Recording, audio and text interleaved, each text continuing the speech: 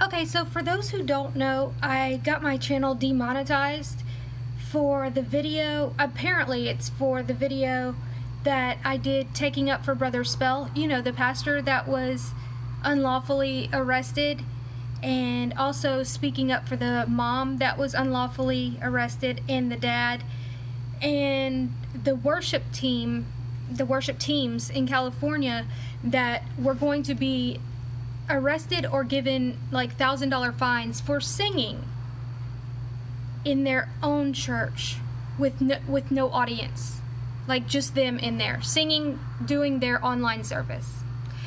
And I mean, it is what it is.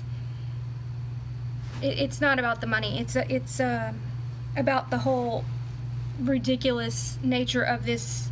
I mean, it kind of, the money helped a little bit, but the fact is, people are just so deluded, and people don't see that this is not just, oh, can you just please comply, when they're shutting people down for free speech, especially with the church. There's nothing, no, you can't convince me otherwise when the video that they're saying I was demonetized for harmful, spreading harmful content, meaning supporting a pastor for continuing to have service as he should, it is harmful. And people are going to still sit back and not think that anything's happening. It's no big. Just comply. Just comply. Romans 13. Romans 13. Oh, really? Let me read Romans 13 to you, because I can't believe how many times I've heard this over the last month or two, and I'm just like, what are these people talking about? Why do they keep quoting that? And so I'm going to explain to you why I'm like, what? What? This is what Romans 13, 1 through 7 says. Let every soul be subject unto the higher powers, for there is no power but of God, the powers that be ordained by God, of God. Whosoever therefore resisteth power resisteth the ordinance of God, and they that resisteth shall receive themselves damnation. Okay, got it. For rulers are not for terror or good works, but for evil. So our rulers that we're supposed to have are supposed to be for those evil people doing evil things. You see what I'm saying? Okay. Wilt thou then not be afraid of the power? Same. For he is the minister of God. You see? You gotta keep going. They want to pick out, oh, Romans 13:1 and then Romans 13:7. I think that's, or they're picking out maybe 4. But this is not talking about your government. No, this is not talking about your government. This could be used to talk about a collective community government, but it's also, hold on, let me just keep going before I, let me see. Do that which is good, and thou shalt have praise for the same. Exactly. So do the right thing, as long as you're doing right by who first? Yeah. As long as you're not putting anybody unwillingly in danger. Like, if you all, as adults, decided that you wanted to go to service, you can absolutely do that, because our Constitution in the Bill of Rights states that you cannot make any laws against the church. None. Zero. Can't do it. It's specifically there for this reason. Actually, the Baptist ministers did that, you know, at the signing of it and everything, because they didn't want to get ran over by the crazies like the Puritans did, or something like that. See, here's the problem. And so I'm reading this and I'm like, what are they talking about? How are they getting this out of this? And then it dawned on me. Wait a minute. What version are they reading? Oh, they're quoting the New World Order I mean, non-inspired version, I mean, gosh dang, NIV or any of the other very horrific translations, how convenient did they change that last verse right there into governing bodies? How coincidental.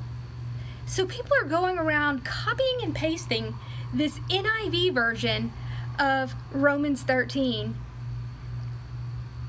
and trying to make us, oh, you're not doing as God said because you are supposed to be listening to your overrulers as if they're all ordained by God. I don't think I'm going to put them side by side here in a second. Obviously, Daniel didn't get the message, although obviously Romans was written way after Daniel. But as with all of these people, there's a point at which, even if this was talking about governing body, that they cannot, we don't have a king. We have our rights here in the States. So to even try to use that is ignorant and shows that your pastor, if he is using this, is likely not somebody you should be following. I'm sorry if I hurt your feelings, but you need to hashtag open your book, because nowhere in the King James Version does it say governing body.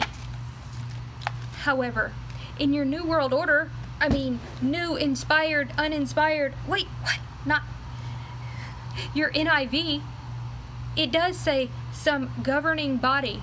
Weird how they would change it to that, and then changed a few other things of governing bodies to stick it to you like that. And it's funny how all of their New World Order, one world government, one world religion pastors are the ones sharing this. It's funny. It was almost like they were already ready for that. Like they've been planning it for years and years. Yeah, all these false churches, Elevation, Joel Osteen, the NAR movement, all of these false pastors with stadiums filled of a bunch of false converts. It's sad. It's truly sad. And what's sad is pastors are sharing this. These aren't pastors. If they're sharing this, you better run. If they don't even know the Bible, I'm not judging anybody, although I could for a teaching moment, I could absolutely righteously judge them in what they're saying. That is not what it says. It's not what Romans says. And it absolutely does not say bow down to tyrannical draconian laws made up over a possibly non-existent virus situation. And people are even using this to talk about the lady that was the girl that was arrested for opening her barber shop because I guess she's Christian. I mean, what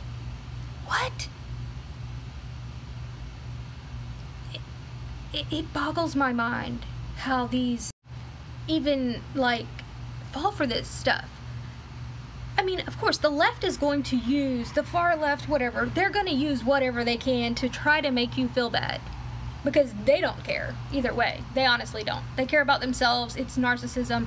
And any of these people that think that you should close down your business and lose your business and not feed your children and not worship, then that they're narcissistic. Because it's about them. That's all they're worried about, is themselves. But the thing is, let me be honest. If your pastor is trying to use this Romans 13 crap on you, if you see him posting that, go. Because he does not know the word. He just doesn't. Does that also mean that they should marry same-sex couples? It's the law of the land. It's the law of the land. right? How about go ahead and say, yeah, abortions are cool. Go ahead. It's the law of the land. How far are we going to go with it? Oh, see that one. But no, but yeah, you can't but back out of that. If you're seeing this, I know most of my audience already is like enraged with this whole nonsense, but share this with other people that keep sharing this Romans 13 out of context, I mean, it's obviously they put that in there for a reason. That's why we call that NIV version the New World Order version or whatever. I mean, that's just a fact. That's what we do.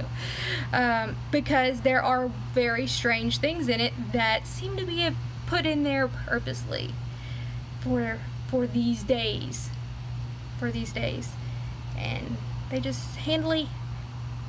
And then they put KJV underneath it. I'm like, no, that's not what it says. I'm like looking, I'm like, how are they getting this out of this?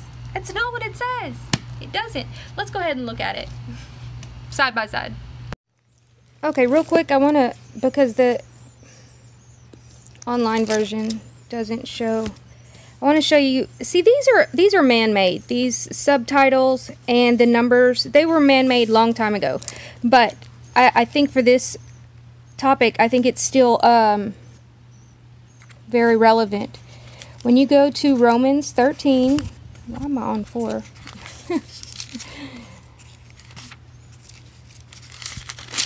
Okay, and so this subtitle says, be subject to higher powers.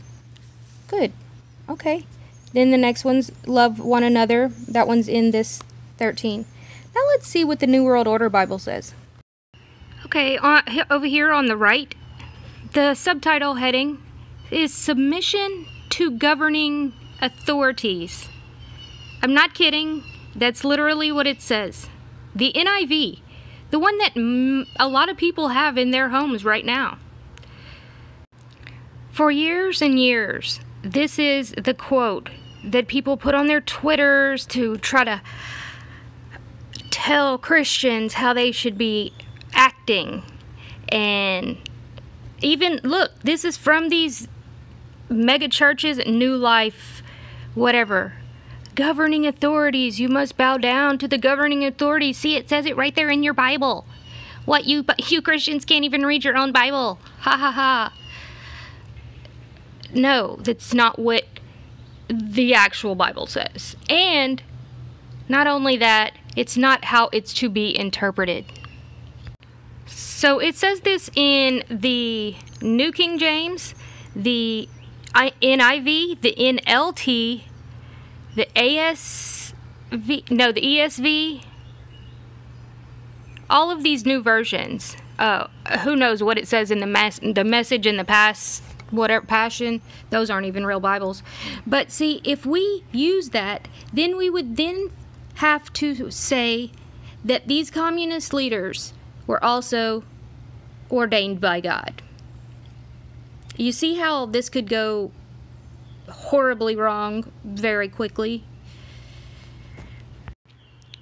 So, Romans 13:1, in the King James Version, let every soul be subject to the higher powers, for there is no higher power but of God, the powers that are ordained by God, of God, sorry.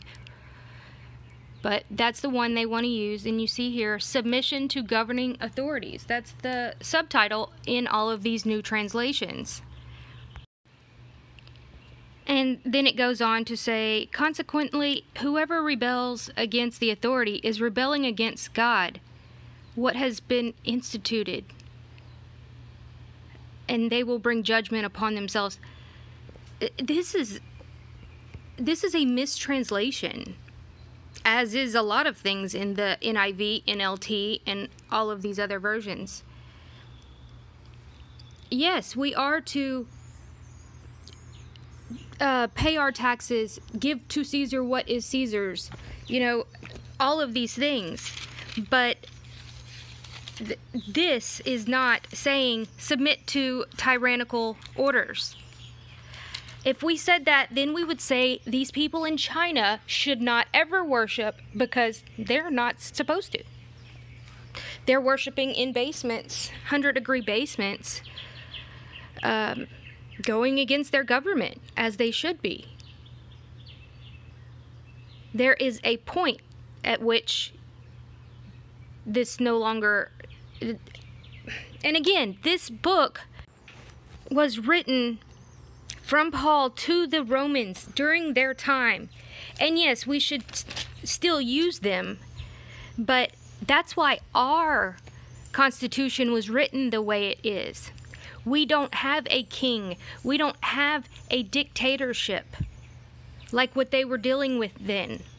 We have our rights, and when our governing authorities go against our rights, then yes, we should stand up and call it out. And it's shocking to see how many people are falling for these New World Order translations, and even being just saying, oh yeah, we should just give up everything because that one verse in the Bible says that, when absolutely no, that's not what it says. Unfortunately, the U.S. has turned from God in so many ways. We have all these mega churches and all of these, everything's about the flesh, and people aren't reading their Bibles, and they don't understand. They're not listening to the Holy Spirit and meditating on the Word to see what the translation should be saying to you. There's reasons that certain passages, many passages in the Bible, cannot be understood by those who are truly not saved and truly not followers and doers of the Word. It's because it's not for them to see and hear.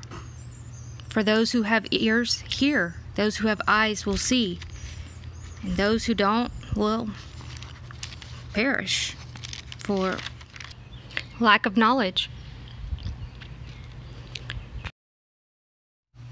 Anyway, guys, y'all have a wonderful night. Like, share, and subscribe.